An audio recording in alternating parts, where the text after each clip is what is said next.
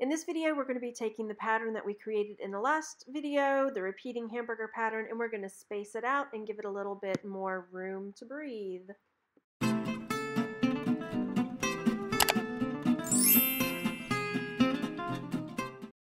Hey everybody, my name is Margaret and welcome to my channel, Texas Gal Treasures. I'm creating a playlist of videos on how to create sublimation print for whether you're using this for Printful or something else, but I made a really cool dress using the sublimation print and it's up on Printful.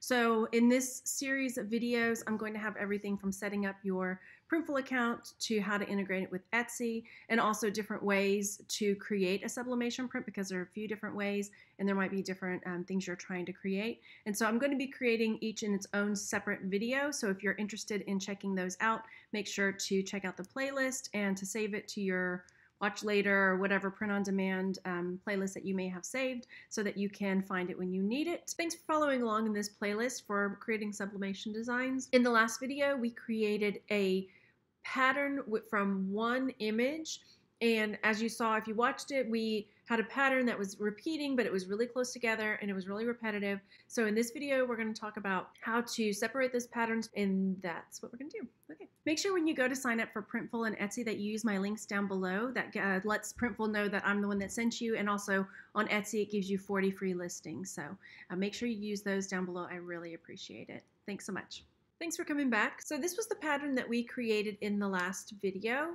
But let's say that you like these hamburgers, but they're too close together, and that's not what you want.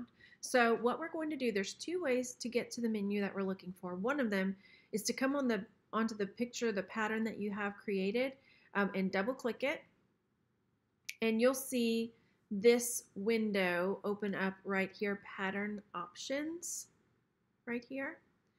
And you can see that we have a grid pattern going on right now.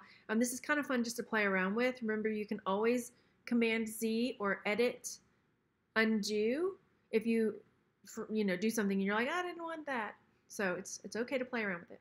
So you can come over here. You can do grid, which is what it is now. Brick by row, which offsets things. Brick by column, which offsets them going vertically. And there's hex by column. That looks kind of cool, actually.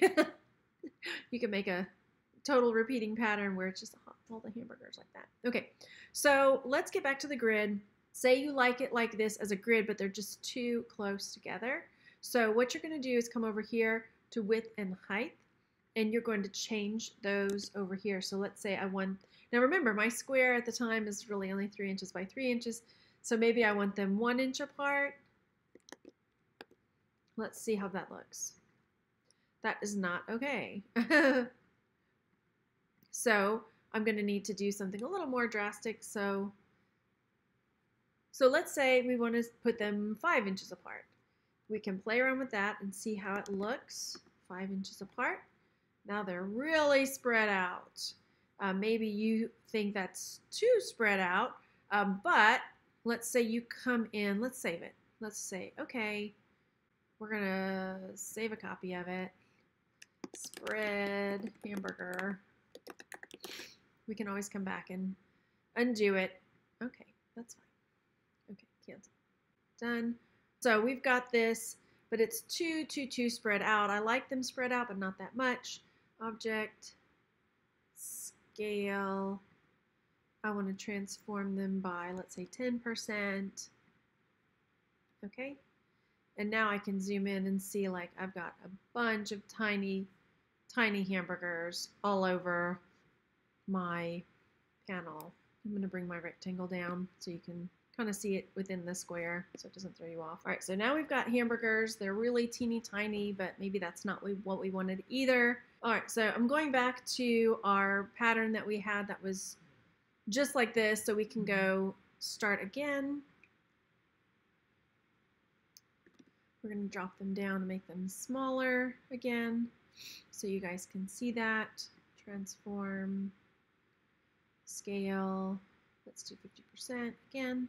So we've got these hamburgers again. Once again, there were two ways where we could get to the pattern panel. We can double click on this, or you can come over and select, let me get out of this, done. object, pattern, and we're going to edit the pattern right there. So that's going to pop up that same menu. I'm going to zoom it out so I can see what I'm doing. So I want my pattern to be about 2 inches apart. No, I want my pattern to be 3 inches apart, like so.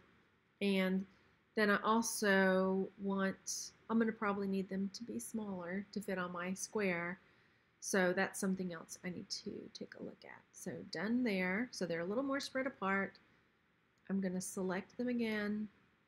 Object, transform, scale. I'm going to drop them down by 50% again. So that's our pattern. So they're not right on top of each other, bumping up against each other. So that's how you do that. I forgot to record this last part. So if you want to offset these again, you're going to select your image on the swatch to open up the pattern menu, and then you're going to do brick by row or brick by column, whichever one you prefer, and then you'll go up and click done, and then you've got your hamburger pattern that is offset. Don't forget, you guys, I've got 2 links down below. One is for signing up for Printful, and the other one is to get your 40 free listings for Etsy. Thanks for checking out the video, everybody. Go down there and leave it a thumbs up, and leave me a comment and let me know what you thought. Was it clear? Did you understand? Or was there something I need to elaborate on? I really appreciate you coming to check it out, and I'll talk to you later. Bye.